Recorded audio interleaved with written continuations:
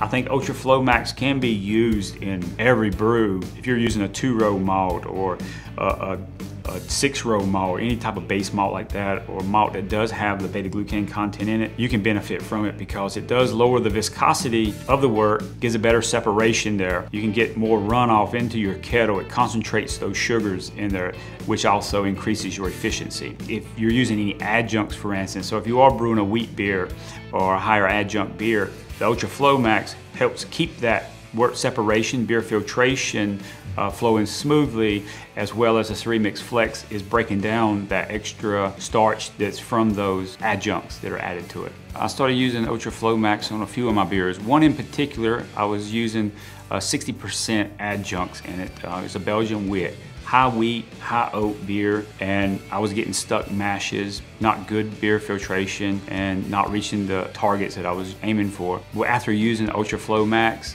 I saved my back on stuck mashes, and I've increased my efficiency on that beer by 15%. I highly recommend Ultraflo Max.